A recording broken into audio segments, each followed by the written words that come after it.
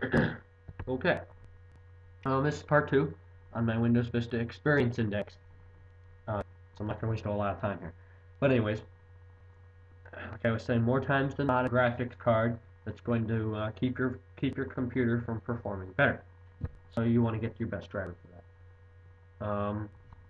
There's also other things to hold back your computer. Maybe your hard drive is a really old hard drive. Maybe you built your computer and got this hard drive on eBay because it was cheap, and it's 4200 p and it's slow and it's rated a 1.5, and that's holding back your computer. Then you go get a new hard drive, you put your data back on it, and now maybe you've got a 5.0 because you have a better hard drive.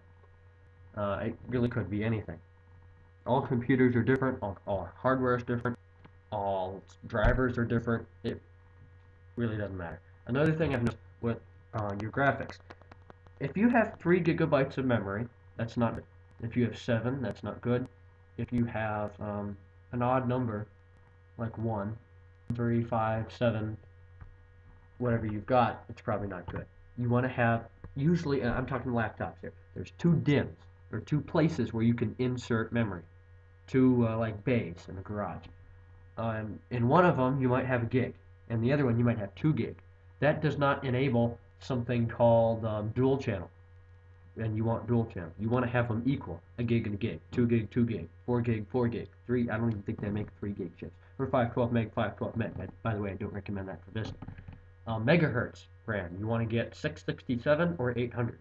If you have more than that, that's good. If you have less than that, like 533, it's okay right now, but maybe in the future, upgrade, as RAM is pretty cheap right now. So this laptop came with a gig and 2 gig. It had 3 gig in it. I took out the 1 gig, threw it to the birds, and bought a 2 gig. So I have two gigs in it, and it took my index from a 2.5 to a 3.0. And the graphics quality is better, it's faster, it's a higher rating. And I really don't get obsessed in the rating as I used to. People know that. So keep your RAM dims even. Other than that, making things better, well, all I can say is look at what's holding you back, and if you're worried about it, update that hardware.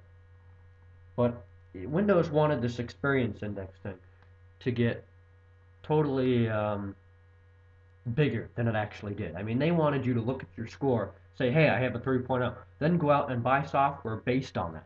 Like if you wanted to buy some game, I'm not a gamer, I don't know, and it needs a 4.3 to a 5.9 index, and you have a 3.0, it's not going to run on it.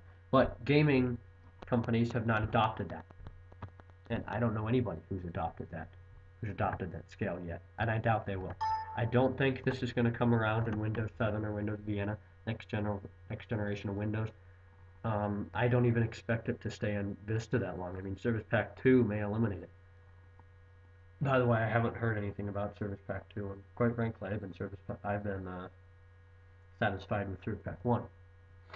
Anyways, hopefully that can help you maybe boost your score up a little bit with the RAM. It's not that big of a deal, so you have a 1 point whatever, a 2 point whatever, a 3 if you're not happy with that. Highest I've ever had on any computer of mine was a 3.1. That's my ThinkPad. My ThinkPad's a great computer too.